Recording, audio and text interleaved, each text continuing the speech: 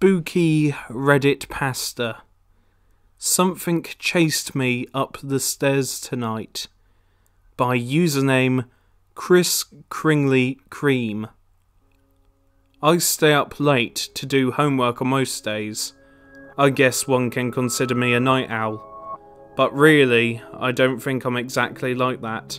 Working in the day just feels different from working the late hours of a night. It lacks the pressure, you know? Seeing the digital clock on the corner of the screen slowly count down to morning is enough incentive for any student to finish their task. Tonight was just like any other sleepless night. I'm sat at my desk, riding the final waves of a caffeine high surrounded by a few crumpled packs of granola bars. I've got a project due in a few hours, a conceptual poster for some conceptual film prompt, and I was debating for which colour scheme to use for this small section of the piece when I feel a small twist in my abdomen. Then came the proverbial stomach growling. I look out the window facing my desk. No sunlight yet, just the orange hues of the street lamps outside.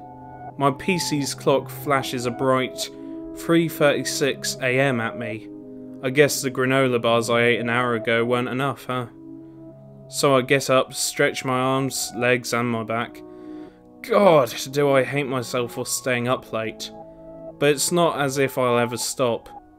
I get out my room with my phone in my pocket and walk downstairs, making sure not to make too much noise.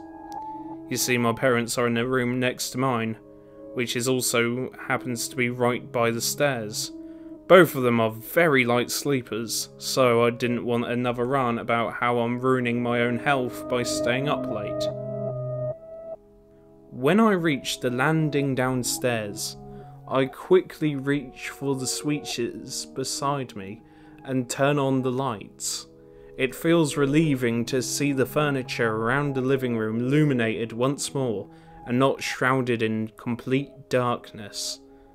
I don't like to think of myself as a wimp, but I just don't like the dark, and I'm not afraid to admit that either. I head on over to the kitchen, straight to the fridge, and take out the box of cereal along with some milk. It's all routine, you see, it's all routine. It's silent tonight. The only sounds are the ticking of the wall clock and the light bulb's low, almost indiscernible buzzing.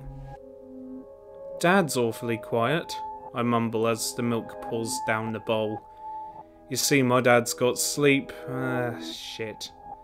You see, I don't know the word nor the technicalities, but usually I hear him snoring from this point in the house. After all, it's not exactly a big house.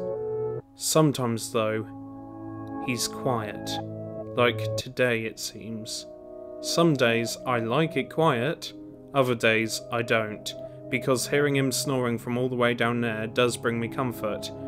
Reminds me that even in this quiet, I'm not alone in this house. Tick, tick, tick. The clock keeps ticking. I look up at it.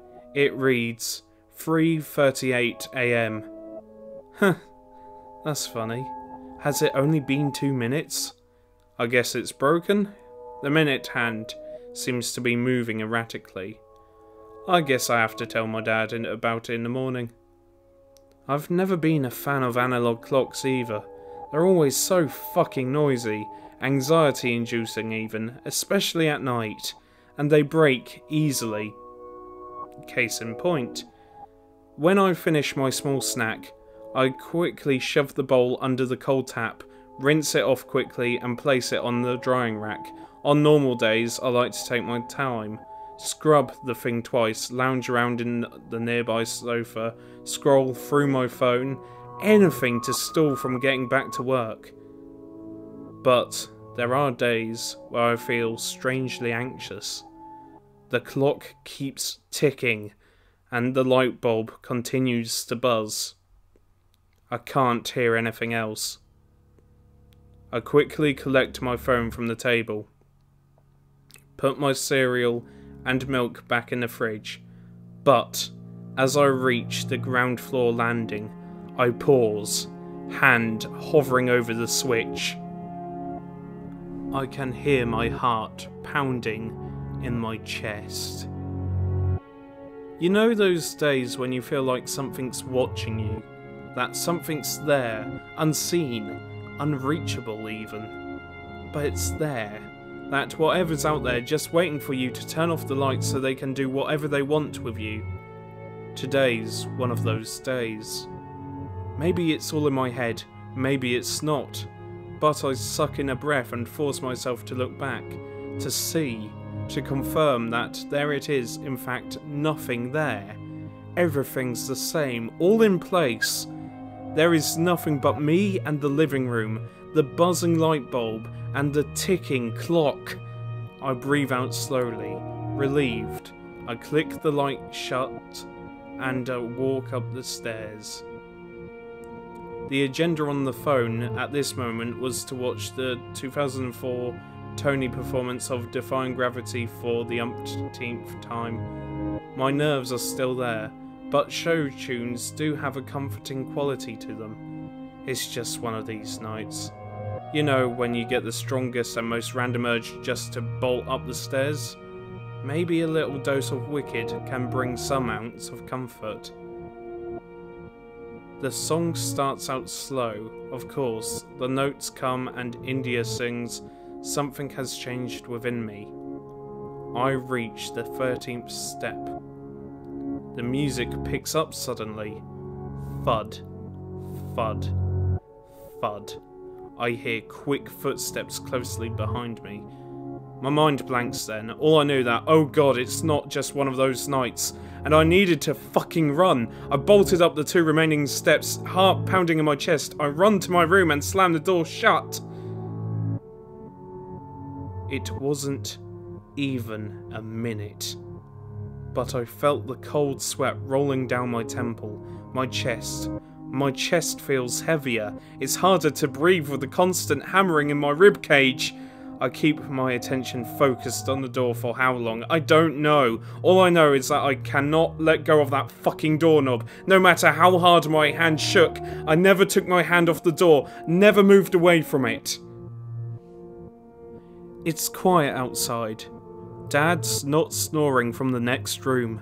There are no cars passing by. The phone is turned off, sitting by my foot on the floor. I hear nothing.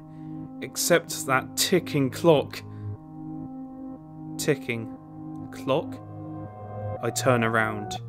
A wide, inhuman smile stares at me, from a face too misshapen, from a body that is too long. Staring at me from behind a window. A long nail drags across the glass. The smile widens. Large, uneven teeth gnash against one another. Tick, tick, tick. I hear the sound of glass cracking